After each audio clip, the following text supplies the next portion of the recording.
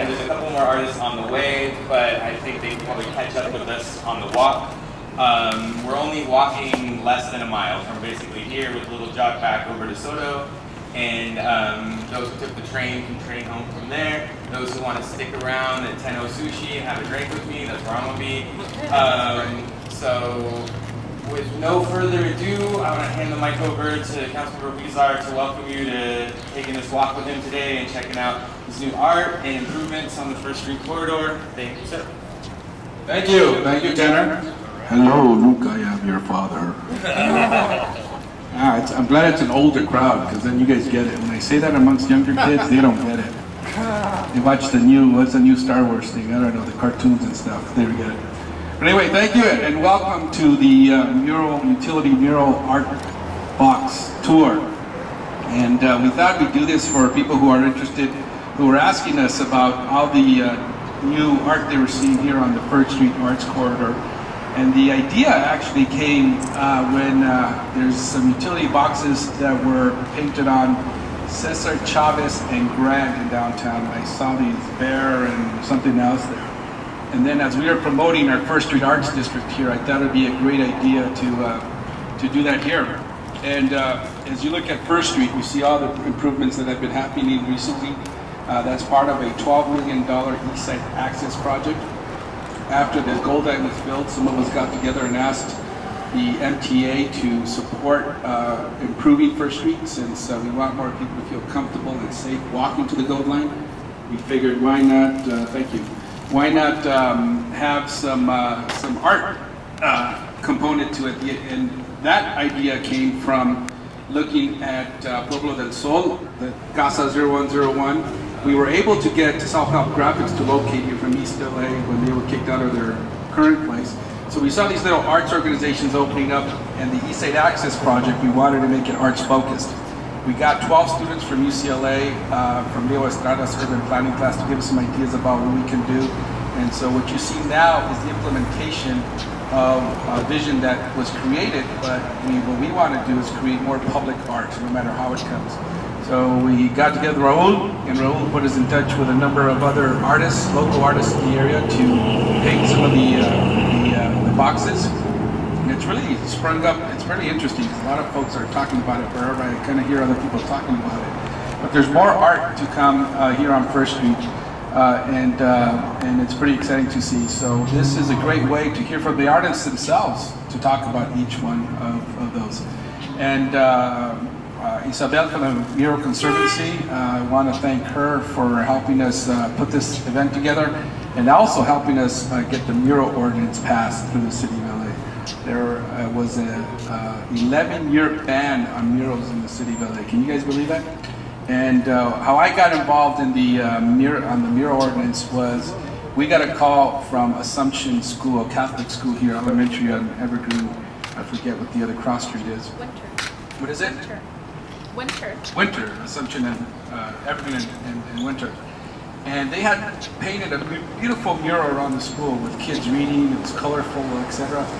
And somebody called it in, and they said, "Hey, murals are not permitted. How come this school put it in?" So Building and Safety went out there, and they cited the school.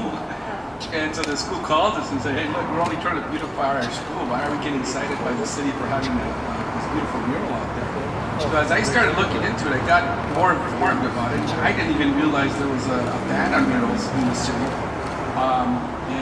The reason I got so involved in it, in helping get back the mural ordinance, is because when I was growing up here in the East Side in Boyle Heights, I remember looking at all these beautiful murals and how they educated me, they informed me about my history, the Chicano movement, and it was not only a way to beautify the community, but it was also a way that was educating our young people, educating people like me. I used to spend my summers in Estrada Courts with all those beautiful murals and around those housing projects. So for me, I thought it was important to get this mural ordinance going. And also knowing that LA was once known as the mural capital of the world, and to once again regain that title. And there is a question out there that many of us ask, that people are asking, as to whether we can retain that title once again. Good news is that we do have a new mural ordinance, thanks to the work of Isabel and others who advocated for that. Bad news is that there really isn't a whole lot of funding or money going into murals throughout the city to maintain them. I did try to promote as many murals as we can in my district, but I do think that if the city is going to take this seriously, we've got to provide more money and funding for the arts and murals and public art in particular. But here on this corridor, this is one of many that you see, so we'll let Tanner and others talk a little bit about this more, but as we go through, we're not only going to talk about the actual utility boxes, but also some of the other art that you've seen come up, such as at Eastside Love and also at the M Bar. So, welcome. And we have some great artists here. You guys want to introduce now, or maybe in the Tanner, why don't you introduce them, and then they're gonna talk to us more as we stop at each of the mural boxes. So from the LA River to the end of the city of Los Angeles on First Street, there are 27 utility boxes. On the corner, every corner where there's a red, yellow, green stoplight, there is one of these boxes. You've seen them, they're 6 foot tall, 4 feet by 2 feet, and they're just sort of infrastructure in the public right of way that we can allow art on. So we started with 9 of them between the 101 freeway here to Soto Street along First Street. And we have 3 of the artists with us right now, Lilia Ramirez, and Lily Flor, and Raul Gonzalez, and Fabian de Boyle. And so, as we go to each of theirs,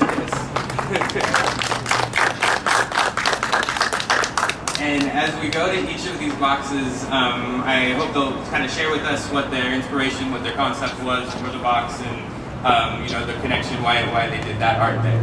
And we also, Isabel is here with us as well, because we knew that some of the and that some of the artists wouldn't be able to make it, and to help kind of talk about the art as well, and maybe point out some of the other murals along the way. So we're going to be passing the mic back and forth as we go along. So the first one is this way. Unless you guys want to say something now, do you want to just speak at boxes, or you have to speak now and then by all means? Boxes. Okay. Lilia, how you doing? What do you want me to say? Anything. Anything. Anything about art in Boyle Heights. You gotta say. Should I pose? Hi, how are you doing? My name is Lilia Ramirez, also known as Lily Flor Art. Welcome everyone. Thank you so much for showing up at this event. And I guess we're gonna start this way, but I want to again thank everyone. Tanner here. He actually was a real vital part in actually putting this together alongside Raul Gonzalez to make it happen, because we need something like this in our community to beautify it and to create spaces that create landmarks and thresholds. These are like thresholds, they're markers, and as people pass by, they pick up on these markers. They're also known as liminal spaces, spaces of liminality, a place of transformation. So it's a place that we gather and talk about what's on that image, like the murals everywhere around here. And it goes back from the 1960s, all the way from the whitewashed piece of Siqueiros that was in downtown to the 1960s Chicano movement here in the East Side. And it's very important because it tells our stories. And that being said, we have Jose Huizar that was definitely influenced by these images, and a lot of people who are right now getting an education, that are in politics, that these murals have definitely influenced their lives because they tell our stories.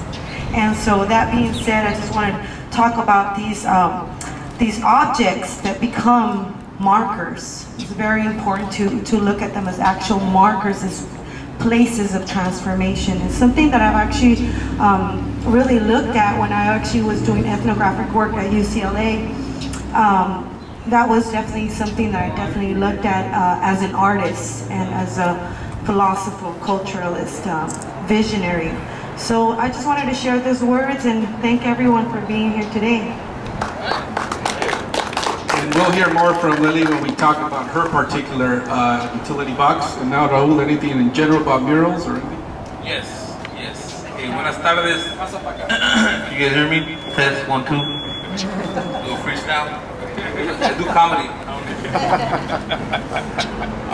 Thank you guys for coming. Actually, I'm actually pretty honored to go before this guy right here. This is the guy that got me started painting. You know what I'm saying? And it's not just painting.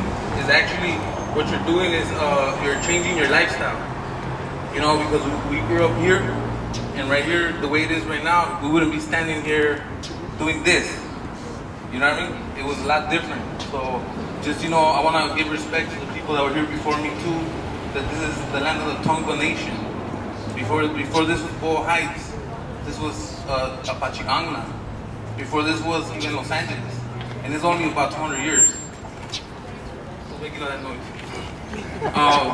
Look at that bike. Hey! What's happening? So, just, you know, thanks a lot for coming down again. You know, like what Lily said, she put in a lot of the words in what art represents.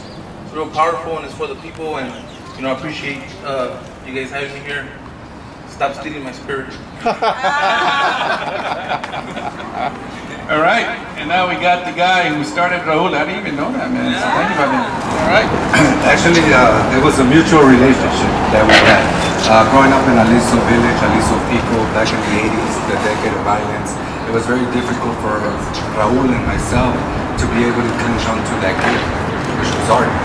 Being distracted by all the circumstances that plague our environments, the gang culture and the drug addiction, you know, all we had to do was lean towards our gift and art. So today it's important that we continue to re-emphasize that for the new generations to come, and that's why I feel that we are so long overdue in purifying these communities, and let's just enhance it, because it's really not about me or Raul, it's about those next generations to come, my children.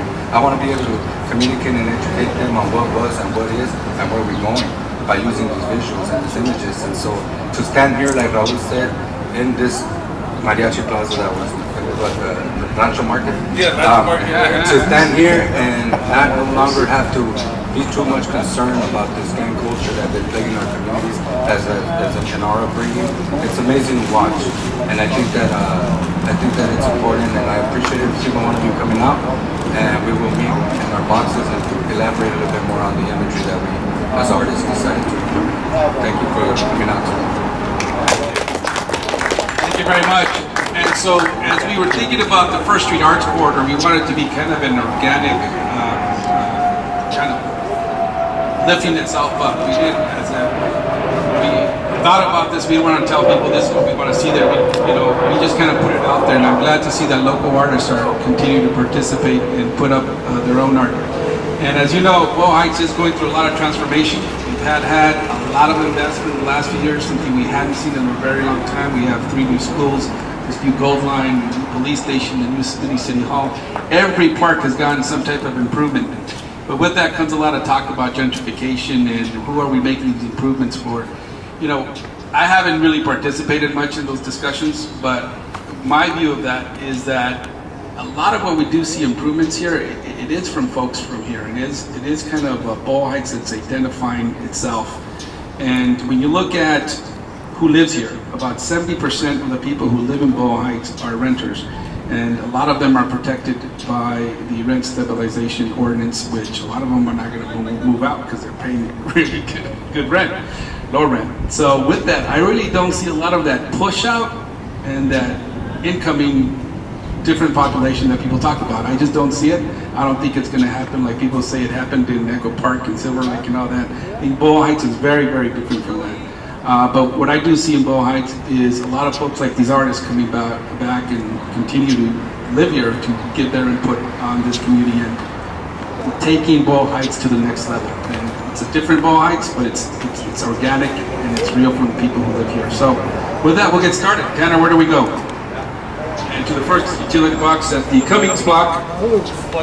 The Boyle Hotel was one of the first hotels in the city of LA, and ELEC, the East LA Community Corporation, helped revitalize it and remodel it recently. It is now known as the Mariachi Hotel.